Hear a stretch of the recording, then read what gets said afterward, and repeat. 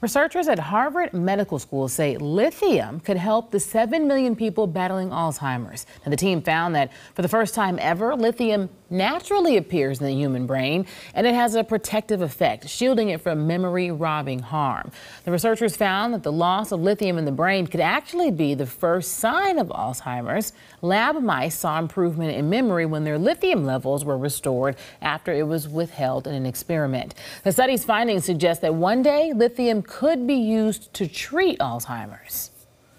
These new findings suggest a new potential mechanism for Alzheimer's disease, and it raises hope for a therapeutic approach that could potentially be benign and rather inexpensive. Lithium is already used to treat bipolar disorders. Now, it's important to note, though, only mice have seen lithium trials. It's unclear if adding it to a human patient would have the same effect, but it still gives scientists an avenue to study.